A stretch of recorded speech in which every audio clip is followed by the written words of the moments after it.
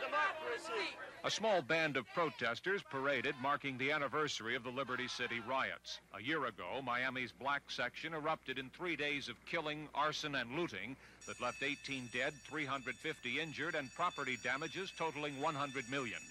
The violence broke out after an all-white jury in Tampa acquitted 4 Dade County policemen in the beating death of a black man, Arthur McDuffie. The governor rushed in 3,600 National Guard and state troopers to help police contain the disorders. $83 million in federal aid was pledged to rebuild the devastated sector, but nearly half the money has been frozen by the Reagan administration.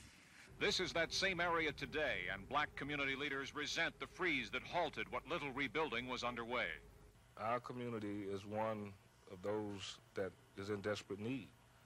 And rather than trying to assist us, he seems to be trying to destroy us.